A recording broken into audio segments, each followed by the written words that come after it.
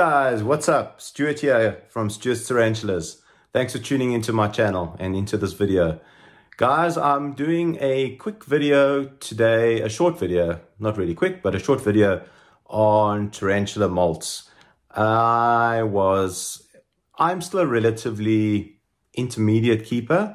I was a novice and beginner keeper previous to that. So we all got to start somewhere in the tarantula hobby. Isn't that a fact? Well, you know, in today's video, I'm just going to do a quick, if I can say tutorial or a little bit of a guide for mostly beginners. I'd like to, because there's a lot of uncertainty of sexing tarantula molts, sexing tarantulas, whether it be by ventral sexing or sexing the molts. But guys, I can tell you the one thing is do not go by ventral sexing. It is not accurate.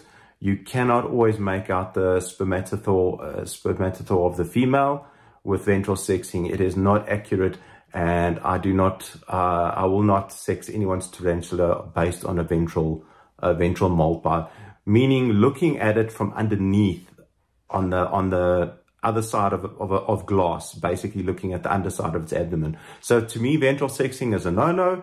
So the best way to sex any tarantula, guys, is to actually wait for it to molt, take the molt and look at it under a light, and turn the molt inside out. So I'll show you in the video a good example of a molt I recently had from one of my tarantulas. So guys, please do not try and sex ventrally, and do not sell to the market or sell to the hobby, or trade in the hobby to say that it's suspected female or it's confirmed female when you know it's male. If you're not sure and you've got something to trade or something to sell, rather say it's unsexed because you haven't had a molt. So rather sell something that's unsexed if you're unsure of that in the market.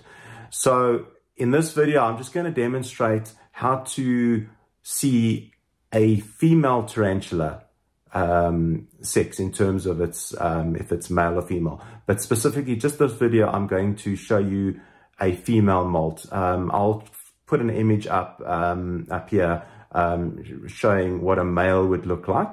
I'll just try and display it up here in the top left hand corner of the video. That's basically what a male would look like. But specifically for this video, I'm going to show you a female tarantula and what she looks like under a molt. So enough of me talking, guys. I'm going to jump straight into the video. But before doing that, if I can ask you to please like the video, share it, and please, if you don't mind, subscribing to my channel, hitting that bell notification. I really appreciate the support. I'm trying my hardest to grow the tarantula hobby in South Africa, and I would really appreciate the love and support for my channel. If you wouldn't mind subscribing, I would really appreciate it. So again, enough of me talking. Let's jump in and I'll show you that molt. Check it out. So here's the molt, guys, of my Brazilian giant white knee, or the Acanathoscuria geniculata. Sorry. Apologies for the pronunciation. These Latin words can be a bit of a tongue twister. So I just wanted to give all beginners who try and sex tarantulas a little bit of a quick 101. I've had to learn myself. It's taken me quite some time to learn the differentiation between male and female. But for the purpose of this video, I do have my giant white knee, she's now, I know it's a she, I'll just show you why, but you can see there's my hand. So it's a pretty big molt, a pretty big spider now. So she's around 15 centimeters. So just for a little bit of 101, just to give you some insights into the anatomy of the spider.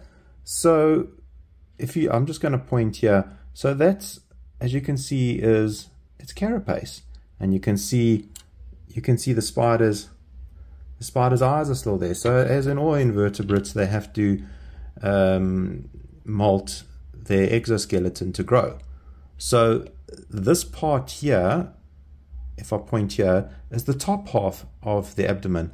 Now I've got the molt legs facing down, or fangs facing down. You can see down there are the top of the fangs, so the eyes kind of sit above there. And if you go down to there's the part of the abdomen where that is attached to the abdomen when it molts in one piece. This is a good fresh molt. So I'll just zoom in here. You can see these little white things here. These little white goodies are the book lungs, the lungs that the spider breathes through. So this is the way to sex any tarantula molt, whether it be a 3 centimeter molt, a 2 centimeter molt. You need a proper macro lens, but for purpose of this video, I'm using a bigger molt just to make it in, a lot enlarged, so it's easier for you to actually see. So to actually sex this as female, I'll zoom in here so you can have a good look. Now, if I try and point here, let me just get the camera here. Those two little bunny ears that we call them in the hobby, this flap here is the spermatheca. So when the female and the male mate, so there's a spermatheca there. So there's like a flap here. Sorry, I'm zooming in and trying to get the flap, but it's it's a bit difficult to. There you can see it there. So those little like bunny ear looking things, as a telltale sign, you can see the spermatheca there, that it is indeed a female. So when they mate, when they pair, a male would go obviously on the other side and use his pedipalps and deposit the sperm within the spermatheca from the other side. So remember, this is inside out, looking at the abdomen. So yeah, I just thought for purposes of this video to help all beginners sex a tarantula. That is it right there, guys. That is it there, right, folks. I'll zoom right in again. You can have a good look at that. So that's what you want to kind of look. If you don't see a flap, or what we call the spermatheca, then you know it is a male.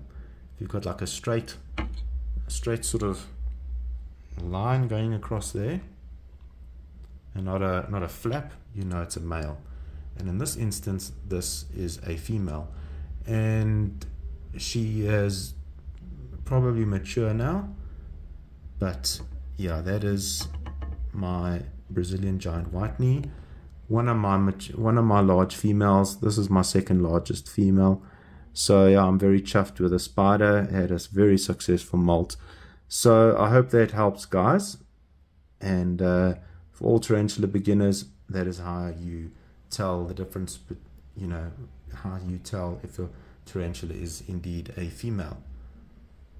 So I hope that helped. And there we go, guys. That's the molt. That is the giant white knee, and that is the she is, in my opinion, a mature female. So that is a sexed molt.